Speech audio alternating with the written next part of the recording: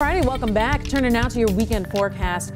Let's take a live picture this morning from King Street in Boone. Looking like a clear morning. You can't see the chili, but it's there.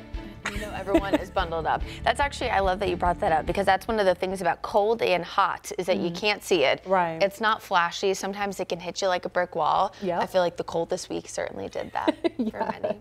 But if you don't like it, it's pretty much ending after this morning. We actually have a warming trend underway, and that's already starting this morning. Now, I know that you might think I'm crazy for saying a warming trend when it's still 34 degrees in Charlotte, but hear me out. It was 29 yesterday, so we're 5 degrees warmer, so we're on an upward trend. Live pictures here from App State's Convocation Center there, right on App State University's campus. And of course, a big day in Boone this afternoon as the Mountaineers there take on Marshall. You can see temperatures in the lower 60s around tailgating game time, and then we're quickly dropping off into the mid 40s by 9 o'clock.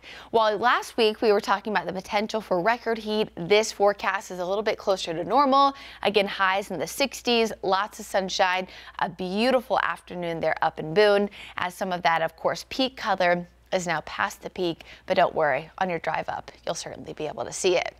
Now, we don't love rain on a weekend, although we do need some due to the current drought situation. High pressure is still keeping rain and storms up to our north and off the coastline. So if you do have plans to head to the beach this weekend, you actually might see some of those storm clouds off in the distance, but high pressure will keep that away from inland portions of the Carolinas. Again, so far this morning, we've only dropped to about 34. But we're talking upper 30s to lower 40s tomorrow morning. So again, about 5 degrees or so warmer. But I think it's the afternoon temperatures that will be even more notable. We're talking low to mid 70s both today and tomorrow.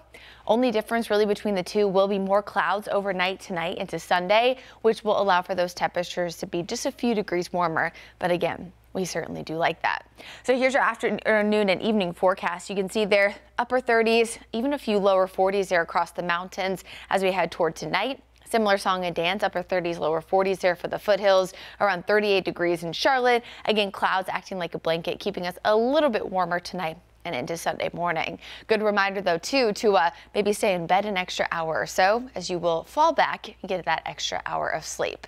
And you certainly are going to need it with some of these chillier temperatures we've had as of late. In terms of the dry air, though, that's sticking around, really not changing over the next few days and even the next week or so. In fact, the static shock is going to be very shocking, if not in that ouch category. Over the next week and a half, as we stay dry, we stay quiet. Key and I were talking about this earlier this morning, but if you're one of us that really suffers with that dry skin this time of year, you're going to need the moisturizer extra over the next week and a half.